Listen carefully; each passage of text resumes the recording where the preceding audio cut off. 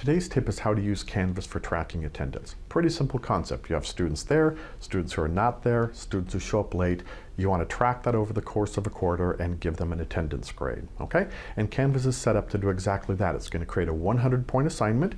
It's going to track their attendance provided you enter roll each day, and it will give them a grade at the end of the quarter. The nice thing is it's integrated into Canvas, it's in your gradebook, it even shows the grade to students as they go through the quarter, maybe save you an argument or two at the end of the quarter, okay?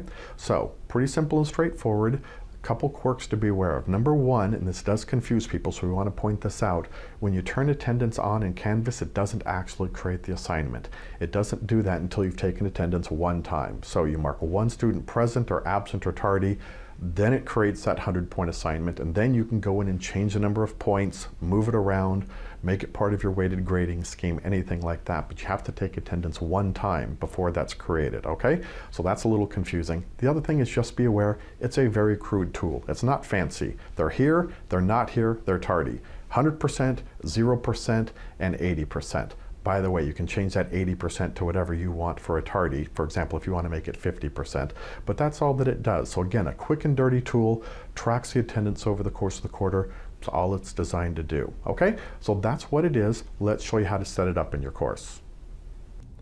All right, so we're back on our home page. You'll notice, by the way, on mine that attendance isn't in there. On most of you it should be there, but if by any chance it's not, you simply click on Settings and then the Navigation tab, and you should see attendance down under the disabled section. Just click on Enable, and as always, make sure you click on Save, and attendance should be active now.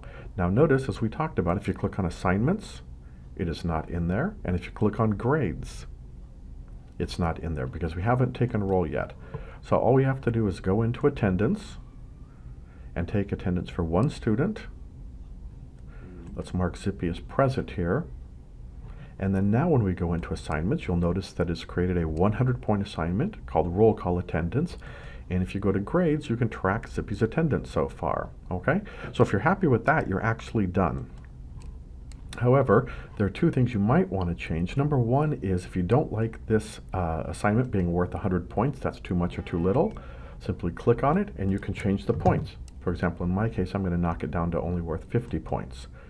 Click on Save, and that's done. The other thing that you can do is if you don't like a tardy being worth 80%, for example, you might be a lot stricter and say that they only get 50% or 25%, you can go to Roll Call Settings up at the top and then drag that 80% down to whatever number you want. So like I said, I'm harsh, I'm going to make it worth, 25%. Okay? So those are two other things we can change. You should be good to go. As always, let us know if you have any questions.